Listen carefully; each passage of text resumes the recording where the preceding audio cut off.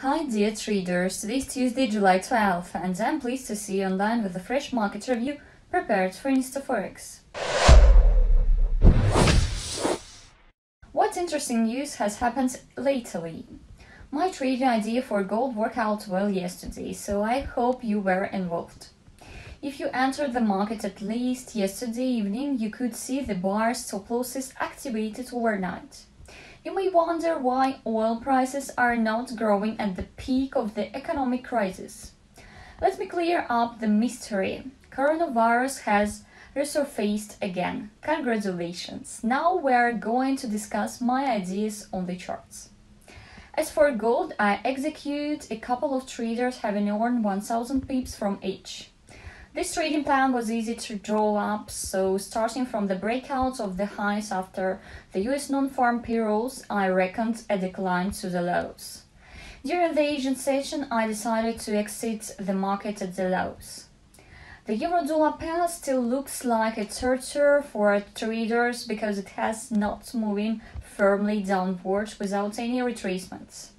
According to the postulate by legendary Jesse Livermore, the chance of a trend continuation is always higher than the chance of a trend reversal. Another wise statement: buy the market at its bottom and be ready for lower lows.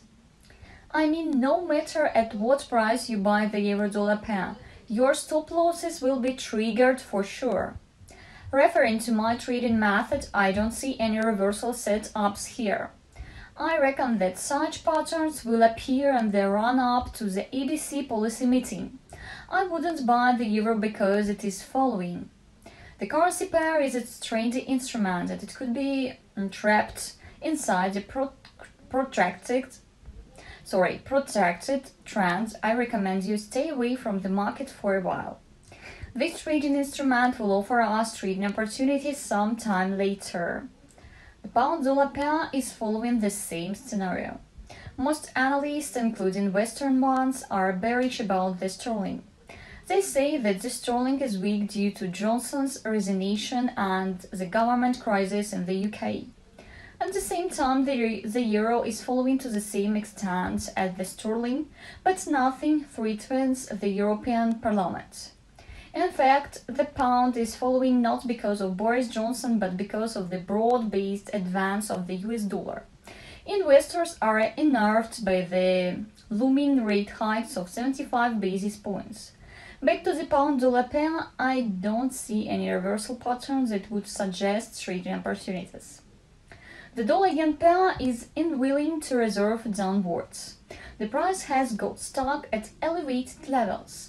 The currency pair is creeping upwards with efforts at such high levels, and I have spotted a trend channel with the bar's massive stop losses. I guess they will be triggered sooner or later, so today Asian traders were selling the dollar-yen pair. European traders followed suit. In the American session yesterday, the yen gained ground against the US dollar. This idea was practiced in the Asian trade. Perhaps we're watching the beginning of a correction that could push the price at least to 134. It is certainly better to wait for a clear-cut sentiment. Alternatively, we could trade in the following way. Clear-cut initiative is followed by a retracement. Hence, we can trade the third wave. The 15-minute chart perfectly suits such trading plans. That's all I wanted to tell you today. The economic calendar doesn't contain much economic data, so see you online soon. Bye bye.